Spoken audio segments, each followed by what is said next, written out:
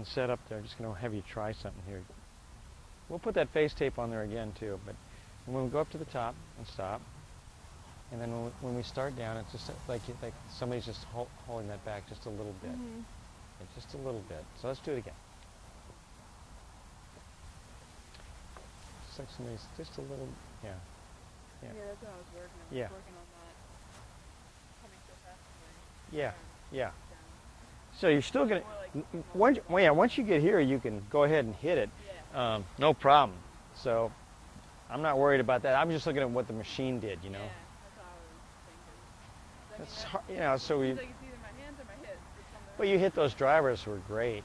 Yeah. And you like your long irons, but I think on your short irons, if you're just a little more, you know, a little slower there, and then a little, you know, like you're a little, you don't have to do as much as I told you, but get a little more left, and when you go through, you just get a little more open, and because once you get a little closed and you do that, you know, just the ball explodes. Yeah, Which you don't want on a short iron. It's nice. Yeah, I just made a little idea with her. I just.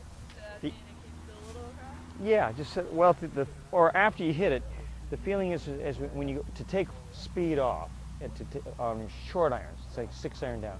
When you go to the club's going a little left and keeping the loft on it, as opposed to going right and doing that. That ball's going to go really hard and hook. Okay, so it's just in your mind. You just like if you do a couple little practice swings, just so you get a little feel for it. You know, so you just get the feeling, and then the other thing is you can on your short irons is get your toes a little bit to the left, and then when you swing, you're just going to swing. You're going to keep the face right where you want to go, and swing just a little bit to the left, and that's going to take speed off. So you shorten you up.